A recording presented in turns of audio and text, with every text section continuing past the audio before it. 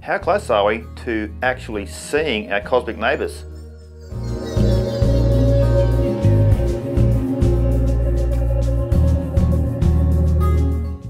We've been looking up at the heavens for a long time now, and in the last couple of decades have really been looking into the possibility of life on other worlds. There are a few places in the solar system that are of interest to astrobiologists. Europa and Enceladus are two examples where the conditions for alien life may be just right. However, what about other solar systems? After all, Earth is nothing special. We're just one of billions of planets believed to exist in this galaxy alone.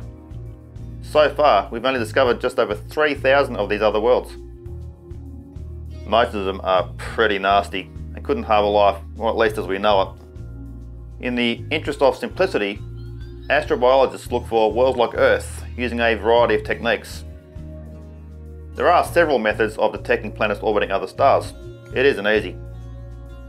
It was only a few centuries ago that Galileo first saw some moons of Jupiter using his newfangled telescope. It was only about 70 years ago that the first picture of Earth from a very low orbit was taken from a German V2 rocket. This image of our own homeworld is now one of the most iconic images on the planet. Right up there with the Golden Arches and Smiley faces. And we are getting pretty good at getting some nice images of other locations in our solar system. Mars has its own high-res camera on wheels, sending back some incredible images of the red planet almost daily. Seeing planets often hundreds or thousands of light years away though is another matter altogether.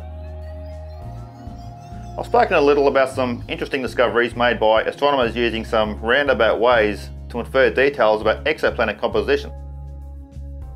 Check out my alien limestone video, it'll get you thinking.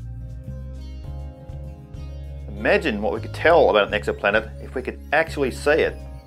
Just imagine this, you're an alien examining these images of Earth. You can tell a lot from this picture. You can see ice caps and continents with a range of climates. You can see oceans and clouds and maybe even vegetation, lightning strikes if you're lucky. If, like human astronomers, you're looking at Earth over a period of months or years, you'll see even more. You'll see weather, storms and fires, volcanoes, cyclones. You'll see green, the colour of vegetation. The presence of water alone would have you interested. As far as we know, everything alive needs water. Now, what if this picture was a tiny little mass of pixels, seen from afar? We've managed to actually directly image exoplanets for the first time. This short video from the W.M. Keck Observatory in Hawaii was the result of 7 years of observation. 7 years to get this. It is amazing to look at.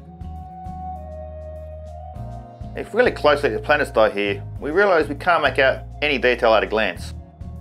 Imaging technology will improve. In a way, we've already been able to see a habitable planet from across vast distances. The pale blue dot image shows Earth as just another speck of light in the vastness of space. More detailed images of exoplanets will look something like this at first. This is what Earth will look like in visible light at the lowest possible resolution. Even this cluster of pixels can tell us a lot about the habitability of Earth. Whites, greys, blues all indicate things such as water and possible climate. Seeing this image change over time could be a strong suggestion of seasonality. On Earth, seasonal changes to the planet and atmosphere are strongly linked to the presence of life. See where I'm going? The big problem though with looking at exoplanets is that they orbit these big bright things called stars, which completely block everything else around them. To get around this, the observers who took these images at W.M. Keck used something called a coronagraph. What is that and how does it work? Here's the quick explanation. Go outside and stare at the sun. You can't. You can barely look into the sky, much less make out much detail, because the sun blocks it all. What if a plane is flying past it and you'd like to see it? We'd all do the same thing. we'd put our hand up and block out the sun. With its light no longer overpowering your eyes, you can see quite a lot. A coronagraph basically does the same thing. It blocks out the light of a star, enabling objects nearby to be resolved in much more detail. When missions like the James Webb Space Telescope and others hit the skies, instruments such as star shields will be used. A star shield is theoretical for now, but it's basically an orbital hand, blocking out the light of whatever stars a space telescope happens to be looking at. So there you have it.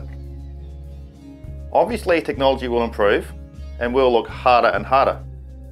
I hope one day you're the one who's first to see a living, breathing planet.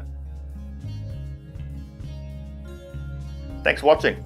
I'm Ben and this is Astrobiological, giving you the universe of plain human. Don't forget to subscribe, like and share this video and channel.